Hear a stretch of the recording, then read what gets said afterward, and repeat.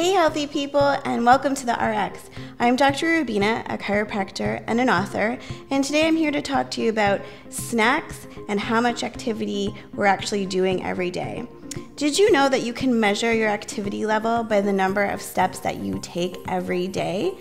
The steps that we should be taking every day are about 10,000, but the average American is only taking about 5,000 steps every day. So what we're doing is we're eating more, we're consuming more, and we're expending less. So what can we do to step up our stepping game and make sure that we're taking 10,000 steps every day?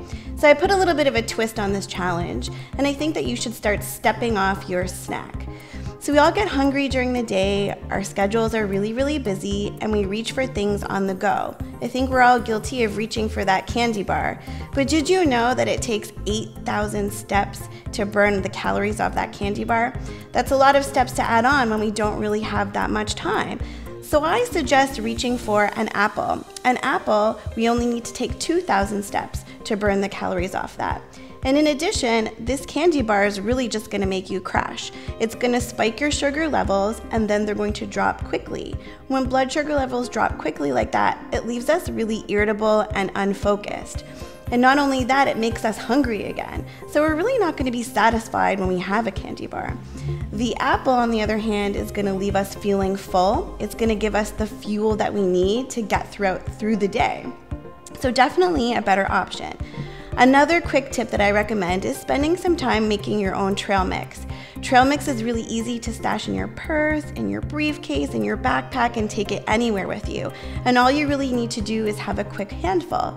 So what I suggest putting in your personalized trail mix are some almonds, some cashews, some dark chocolate chips to fuel our sweet tooth, and you could put dried fruit, such as apricots. So a handful of this compared to this candy bar is really going to leave you satisfied and feeling full.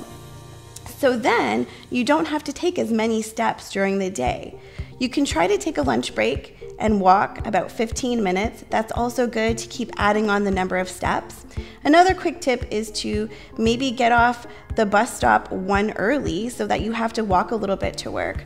Or hey, find a buddy and go on a walk after work and really get your steps up to 10,000. The reason why we want to be so active is to decrease the risk of unhealthy behaviors.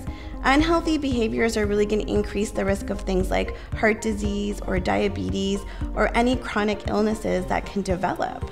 So have a buddy system, make sure you have the correct stash for your snacks, and that's going to keep you really healthy. And good luck with your 10,000 step challenge.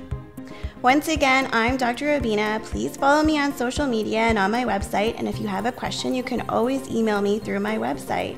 Thanks for watching My New Philly, where something is always new and everything is always Philly.